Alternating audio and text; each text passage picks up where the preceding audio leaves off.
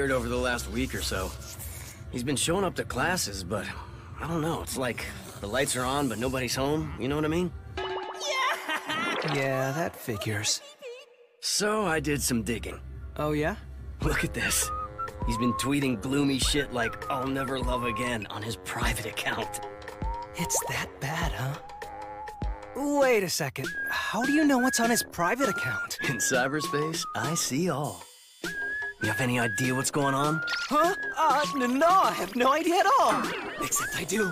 I know way too much. Kuribayashi, I want to thank you for renting me out the other day. He must have really fallen for Ruka. Well, anyway, try to see what you can do for him, okay? Yeah, of course. You want me to talk to Kuribayashi? Yeah, I was wondering if you could just apologize to him or something. But he's so yesterday's news for me now. I really don't even want to talk to him. So mean!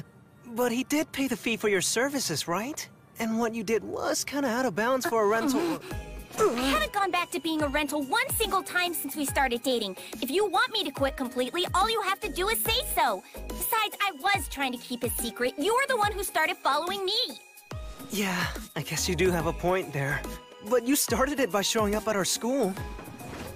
Honestly, I do feel bad about what happened to Kuribayashi. But in order to get close to you, I had to break it off with him. It was just business.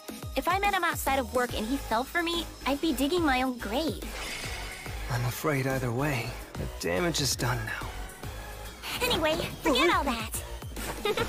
I found this great little pastry cafe. How does Saturday afternoon sound?